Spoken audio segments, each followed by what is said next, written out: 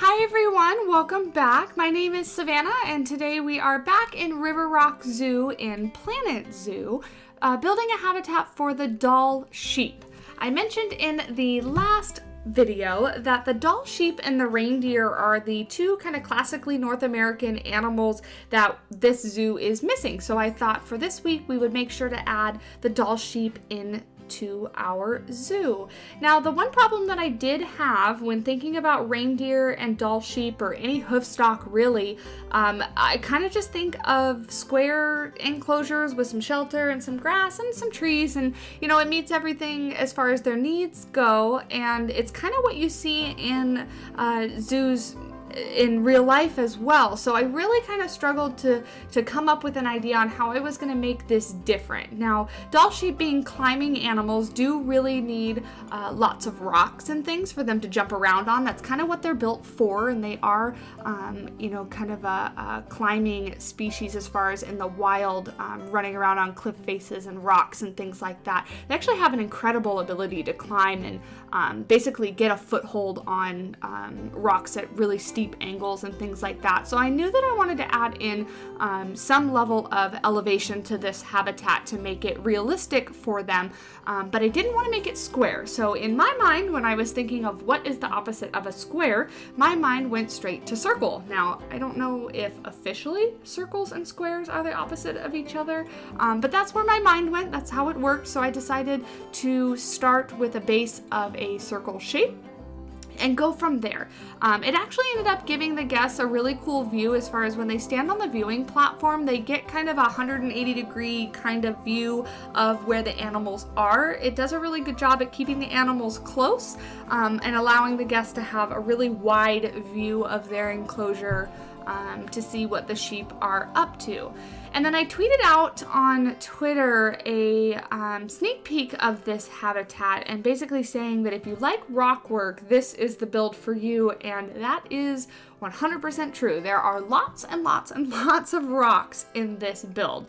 Like I said before, Dall sheep are very agile and do live in areas where there's lots of rocks for them to jump around on, so I wanted to make sure it was realistic in that regard. And the one thing that I ran into trouble with that is that I was using primarily the taiga rocks because I liked the color of them, but once I started putting lots of them in, the gray, even though it's different textures, like I was rotating rocks around and using specifically different ones in the game, they kind of all started to blend together and it was really gray. Like the whole habitat was just gray rock. So I ended up taking the temperate as well as some of the tropical rocks and sinking those in as well, just to kind of break up the color a little bit. The temperate, the taiga, and the tropical rocks are all different shades of that darker, lighter gray. The temperate is a little bit browny in color, but that kind of gives a little bit of variety as far as the coloration goes on the rocks, and I think that that gives it a little bit more of a natural feel to it. So overall, pretty happy how it turns out. And in fact, I thought I was going to have a harder time with the sheep being able to traverse all of the different areas. Like this upper part here that I'm working on, I thought that I was going to have to do lots of terrain smoothing and add different rocks so they can jump from one to the other. But the game mechanics actually work in and take into consideration that Dall sheep are really agile at running across rock surfaces and climbing them, that they had no problem with it. So I was really pleased with that, actually. It made me pretty happy to see that that was kind of worked into their pathfinding traversable area systems in the game, that they didn't have any issue moving from rock to rock. So that was pretty cool. Another question that I get asked a lot, talking about inspiration, my mind just jumped back to my whole circle square conversation, but I get asked a lot on how I come up with what I'm going to build. And I've mentioned in the past working off of reference pictures. I do that quite a bit, but to find those reference pictures, I actually very rarely search for anything zoo, habitat, enclosure, anything like that. You know, real life zoos, many of them are very, very cool, and I do take lots of real life inspiration from the San Diego Zoo and the San Diego Wild Animal Park, because that's where I'm based and I've grown up going to those parks and absolutely love them. But you know, the animals' needs can be met with something that's not very interesting to us. So rather, I search for architecture pictures. So I'll search the style that I'm wanting to build, so modern, simple, geometric, whatever it may be, and just search for architecture. And then I'll take either the drawing of the building that I found or a real life building that has pictures and kind of adapt it to how I think it would fit in a zoo setting or fit with a habitat around it. That's exactly what I did with the previous episode, the grizzly habitat. And if you haven't checked that one out, I highly recommend it. That one, I was super pleased with how that habitat came out. I think it was really, really cool. But that was just a generic building. It had nothing to do with a zoo or animals or anything like that. And I just kind of took it and adapted it to what I thought might work best for a zoo setting. So if you're struggling for inspiration, you know, all I use is Google, sometimes Pinterest, and search for images that way. So I at least find it really, really helpful when looking for inspiration. So if you are struggling, maybe try that and let me know how it goes. This water here, actually, I did this as well in the last grizzly habitat, and decided to implement it here too. Really trying to remind myself that, you know, these are zoos and that they would need to be cleaned, and really trying to keep the aspect of realism in my builds. So trying to put that in the forefront of my mind is that any type of water that the animal would have access to would need to be drained and cleaned periodically.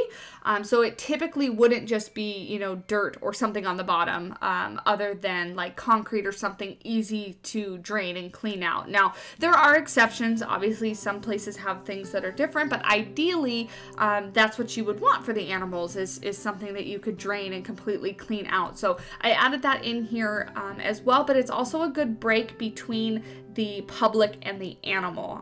Lots of zoo habitats will have kind of a dip in elevation, a dry moat, or in this case, water that kind of separates the animal from the guest. So I thought that was, I'm really happy with the look of the one I did last time, really happy with the look of this one too. So adding the drain in there, I just think it adds, you know, an element of realism. It was a really long tangent for basically saying, I like how it looks, and it looks very realistic, so I wanted to do it again. So hopefully you guys like it too. This right here was actually the only part of the build where I took a reference picture to build this. This is just a shade structure. Well, I'm not quite sure how much shade it would give you because it is a glass roof, but more just decorative. You know, it's the viewing platform for the guests to try to make them feel like they are a part of the exhibit. And all I did was Google shade structure. I didn't even Google, you know, modern shade structure or anything like that, just shade structure. And something came up that looks very similar to this. I was able to kind of replicate it almost exactly, and I think it was just in some sort of park, or it might have even been like a bus stop or something like that, but I utilized it here, and I'm pretty happy with how it turned out. So you can get inspiration from basically anywhere. So as I'm working on that, I did want to take the opportunity to thank you guys so much. A couple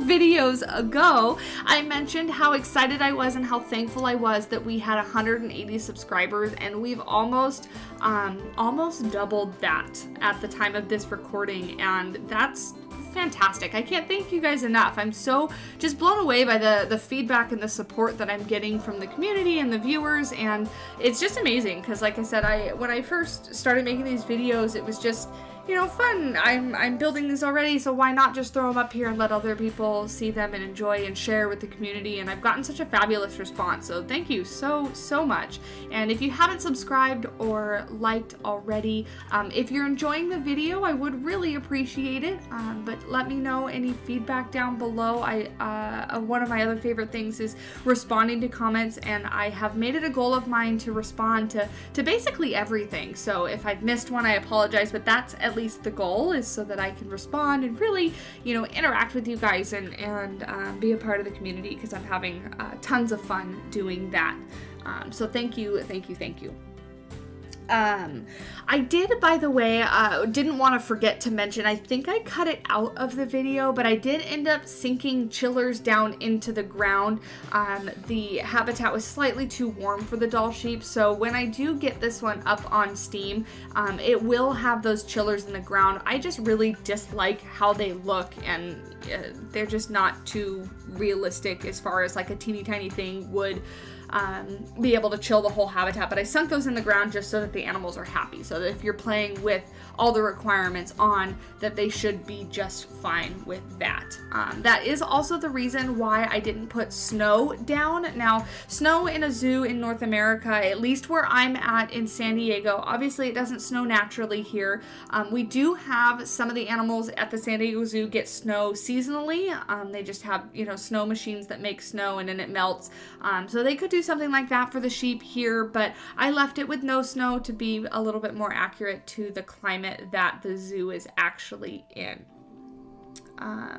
But yeah, so as I'm finishing up the shade structure, and then I do actually add a little garden walk on the other side opposite the habitat, just to kind of fill in that little extra green space that you can see right behind this shade structure. So hopefully you guys enjoy that. It serves no purpose other than to just be decorative. I do make a couple more custom signs that I will throw up on the SteamWorkshop as well. I did end up putting the grizzly bear habitat signs up on the SteamWorkshop too, so check those out and feel free to use them. If you guys ever use any of my builds, tweak them, use anything for your own.